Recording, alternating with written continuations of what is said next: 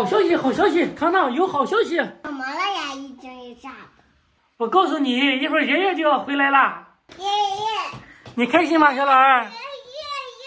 这是我爸走了1个多月，两个孩子非常想他，当然他非常想两个孩子终于回来了。终于可以见到爷爷了。哎呀爷爷！现在马上就要到家了，我们去门口迎接。走了走了，去迎爷爷喽！爷爷，哦，爷爷，啊，你也去。嗯，想爷爷了吧？亲一下。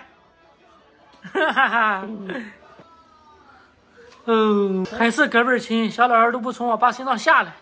我要送给爷爷礼物，爷爷给你。哎呀，真漂亮，真聪明，谢谢，你太棒了。这两个孩子太亲了，你看这边一个，右边一个。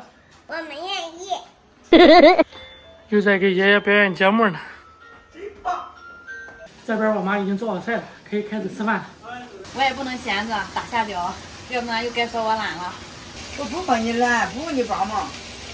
妈还要炸的柳叶鱼儿，这里面还有炖的鸡，婆媳搭配，干活不累哈。你们两个干活吧，我去喝茶了。发生了点小意外，小老二的头给摔破了。不哭了哈，不哭了，不哭了，我们是男子汉，是不是？